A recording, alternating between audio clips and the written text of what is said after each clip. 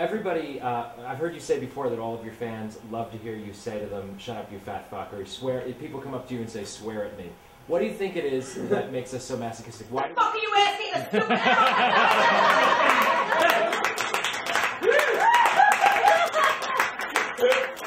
Why do you think we like it so much? I have no idea.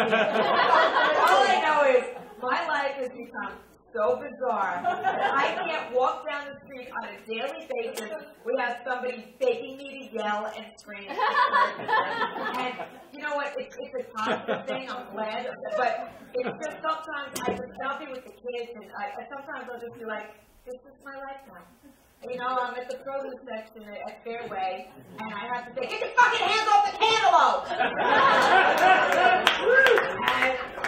and in a way, I mean, it's kind of like, I'm not in the mood, but in a way, it's kind of great, because every time you scream like that, you feel like so good afterwards. So, and I am allowed to now get, like, really testy with people.